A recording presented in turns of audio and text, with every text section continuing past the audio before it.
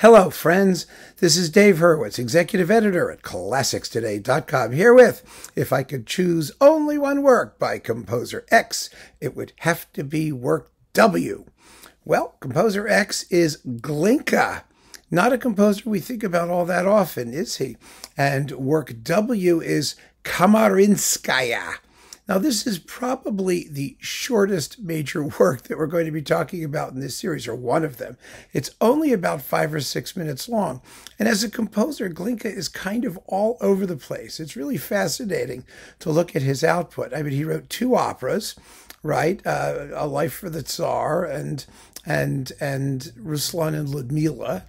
And then he did a lot of songs and romances that nobody ever plays, and a few chamber works for interesting combinations, some of which are quite lovely, but they're kind of rarefied. There's like 1 disc's worth of them. I've got it sitting over there. And then there's like 3 or 4 little orchestral pieces. There are the 2 Spanish overtures, and which are wonderful, by the way. And then there's Kamarinskaya, there's the Ruslan and Ludmila overture, and some dance things. And that's it.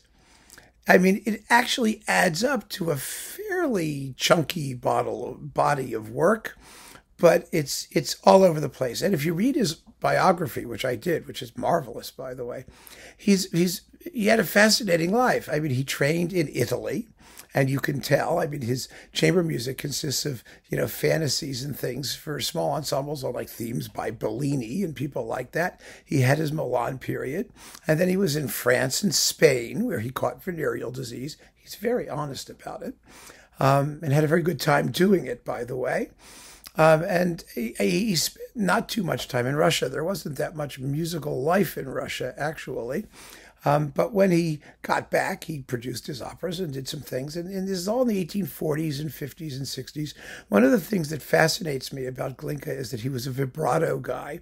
He actually uses the term, which he picked up from his sojourn in Italy, and uses it in his scores, in his orchestral scores, so that you could actually tell when people should use extra vibrato, even in an orchestral context, and when singers did it, which is really very, very important, and fascinating in a performance practice sense. And nobody looks at him. Never mind those period instrument people. They would never look at GLINKA, but he's a gold mine of performance practice indications because he was very precise. He was one of those meticulous composers who notated everything, which is really kind of cool. Most people don't know that about him. So you've heard it here first, folks. Anyway, why is Kamarinskaya so important and characteristic and marvelous? Well, it is the first piece of orchestral music based entirely on Russian folk themes. And as a structure, it consists of nothing but repetition. There are 2 alternating tunes, and they just get repeated with varied orchestration for about 5 or 6 minutes, in a steady crescendo and diminuendo, and they come and they go, and they do their repetitious things, and the tunes are very catchy. They're absolutely lovely. It's just a little gem. And from, as they say, from little acorns, mighty oak trees grow, because this was the piece that got the whole Russian folk romantic nationalist school going. It really was. There was nothing else like it, and it's a marvelous little piece of musical masterpieceosity. It's just lovely.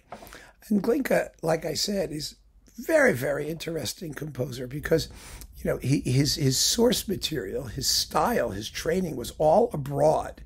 It was all outside of Russia. And then he came back and he founded what was effectively a national school by synthesizing these foreign elements with his own genius and with the native music that he found. And he didn't do a lot of it because there was no market for it in Russia in the 1840s and 50s. There just wasn't at that time.